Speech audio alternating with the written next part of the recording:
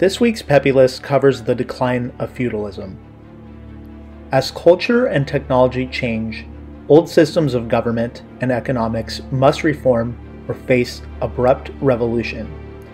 A series of events contributed to the decline of feudalism and the rise of democratic ideas.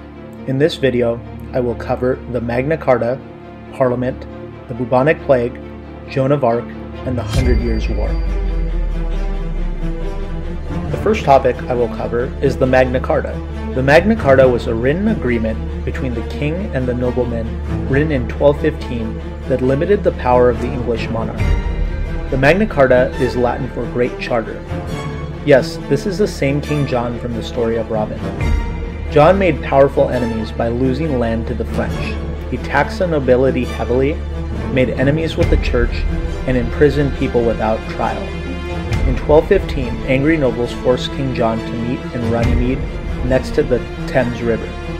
King John agreed to not raise taxes without the nobles' consent, nor could he imprison people without a jury trial. Second on the Peppy List is the word Parliament. During the reign of King Edward I, he established a more just system in which more English had their say in politics. It was called the Model Parliament and included commoners, church officials, and nobles. Parliament is a group of citizens that help make laws for government. In our country, we call this Congress. In the United States, we have two parts of Congress, the Senate and the House of Representatives. There are 2 senators per state, and the House of Representatives is determined by the state's population. For example, in California, the senators are Kamala Harris and Dianne Feinstein. In England, Parliament is inside the building where Big Ben is. There, they have a House of Commons and a House of Lords. Many other countries have parliaments. For example, here is Greece's Parliament building in Athens. Third on the list is the Bubonic Plague. The Bubonic Plague was a contagious disease that was caused by bacteria on fleas. It was also called the Black Death. After the plague, power shifted from feudal lords to peasants because they were in high demand due to 1/3 of the population being killed from the disease. The Bubonic Plague was not just in Europe. It spread throughout the world, and in fact, it killed more people in China, where it is believed that half the population died.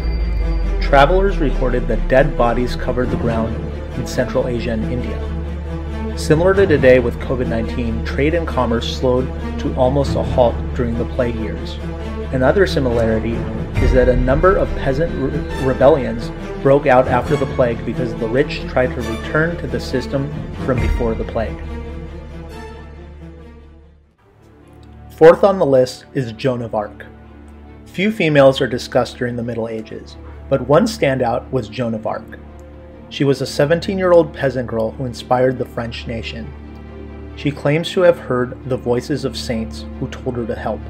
She disguised herself as a boy and put on a suit of armor and fought the English.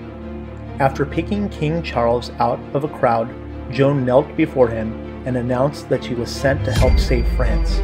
Joan of Arc was pivotal in the Siege of Orleans, where she inspired the beleaguered French soldiers to victory. Unfortunately, Joan of Arc was betrayed by her allies, and the Duke of Burgundy turned her over to the English. She was burned at the stake for witchcraft.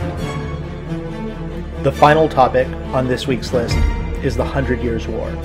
The 100 Years' War was a series of battles fought between 1377 and 1453 between the English and the French. The war was fought over land in France. The English claimed French territory and the French king disputed these claims. The French king at the time was Philip VI. There were 3 important battles of note during this war. The Battle of Crécy, in which the English won using their longbows against the French knights. The second is the Siege of Orleans, where the French won because of Joan of Arc's inspirational rallying of the troops. Lastly, the Battle of Agincourt, when the English won even though they were outnumbered by the French. After this war, changes in military technology made knights and castles almost obsolete. The longbow and the cannon changed war forever. So in review of this week's Peppy List, I covered the Magna Carta, Parliament, the Bubonic Plague, Joan of Arc, and the 100 Years' War.